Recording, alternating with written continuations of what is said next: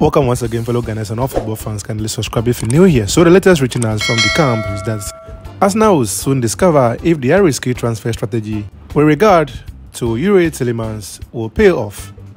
Despite being tipped to sign the midfielder in the summer, it is revealed that the North London outfits were prepared to wait in the hope that the Belgium international runs down the final year of his contract with Leicester City, thus enabling them to sign him on a free transfer.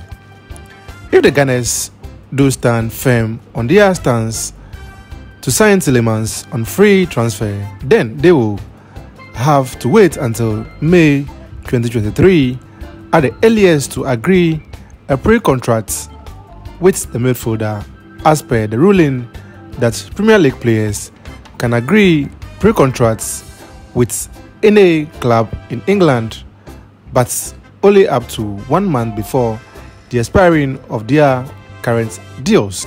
With this, the Ghanaians are poised to work on a deal ahead to possibly sign a pre-contract with Tielemans. The player himself expressed interest in joining the North Londoners, thus not willing to extend his contract at Leicester City. Arsenal are hopeful of bringing a couple of players in January in order to strengthen Arteta's squad in quest of the Premier League title challenge this season. I will personally be glad to see Youri Tielemans arrive at the Emirates. Gunners, the latest reaching us on Arsenal transfer. Kindly subscribe, like, and be here for more updates. Thanks for watching.